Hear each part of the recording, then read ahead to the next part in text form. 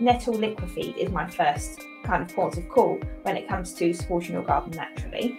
It's a really amazing feed for spring and summer, so it's perfect for now when your garden needs the nitrogen for rapid growth and development.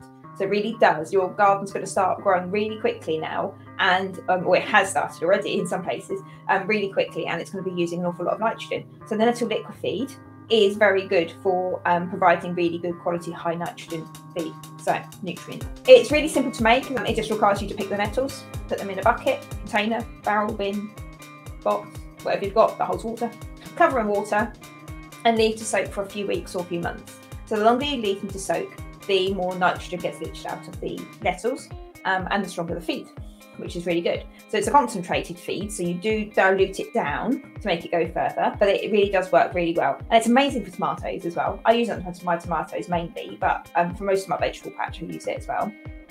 But it's really good for nitrogen hungry plants. So as I say, in the spring, summer, when they are growing, when all the garden's growing rapidly, or new green shoots, use nitrogen like it's no tomorrow. They really do need it this time of year. Oh yeah, and comfrey. If you do this with the comfrey, if you've got comfrey patches in your garden, I've got a little comfrey patch. I wish my comfrey would expand a bit. It's only a little patch. I'd like it to grow a bit more. It'll get there, I'm sure. This process can also be used for comfrey as well. So you cut the leaves, do the same sort of thing. So you can use it for comfrey. And that again is really high nitrogen, so it's perfect. And it's got a good amount of potassium in it as well. So it's really nice, one of the top three, the big three. So if you have got comfrey growing in your garden, you can do the same process with comfrey.